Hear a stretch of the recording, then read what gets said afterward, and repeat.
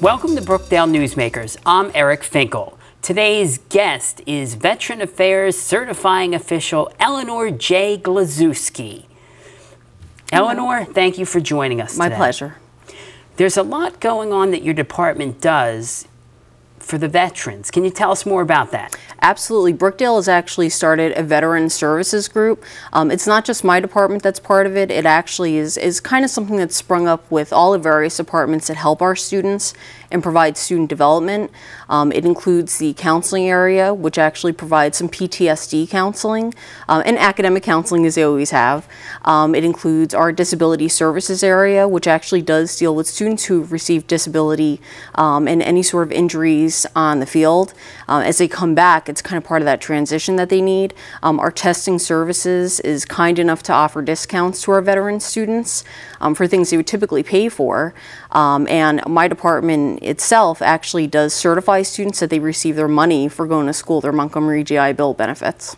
Sounds like an interesting array that you offer veterans as far as helping them.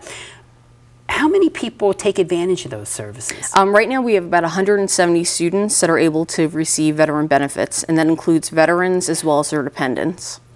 Now, you mentioned to me off air there's a new GI Bill post 9/11. Can you tell us more about that? Sure. I've been receiving a lot of phone calls about this. The new, it's called the post 9/11 GI Bill. It's Chapter 33, which allows for students who are able to receive the full benefit of the bill, because some of it is a little bit prorated, so students do need to look to make sure they're eligible for the full bill.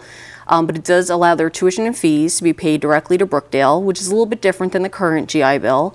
It allows them to get a housing stipend, which is $1,980 right now per month while they're a student. And it also allows for up to $1,000 for the year for their books. So definitely a nice bill compared to what they have been dealing with in the past, which requires for them to pay for tuition and fees directly to Brookdale. And they don't really get a housing stipend or the book stipend. So this is definitely something new. It's something that's very popular. We're getting a lot of questions about, and people should start doing some research on it and see whether or not it's something that really they should be taking advantage of.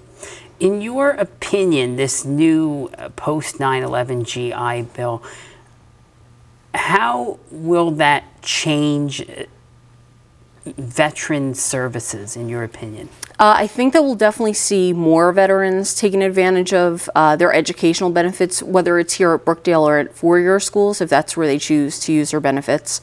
Already we've been receiving a lot of phone calls and a lot of emails from students that would be brand new to Brookdale, or at least people in the area that are wondering what their options are. And I think as we see more students coming in, we're going to be seeing more diverse needs, such as disability services, PTSD counseling, even starting something like a veteran student group. I would love to see that. So I think we are going to see some changes in our veteran population and certainly more veterans coming in. For the veterans watching, how do you find out more information? Students can go to the Brookdale website and they would want to click on where it says Quick Links and Veterans Affairs. Also, they're more than welcome to call me or send me an email. You know, they can definitely reach me that way, and I'm more than happy to give them responses and some more resources that they can take a look into. And what is the number that they can contact you at? My phone number is 732-224-2095. Well, Eleanor, I want to thank you so much for joining me here today. It's been a pleasure. It's very nice to meet you. We've learned so much about the new programs that you're offering in the Veterans Office. And again, thank you so much for joining us. My pleasure. You're watching Brookdale Television.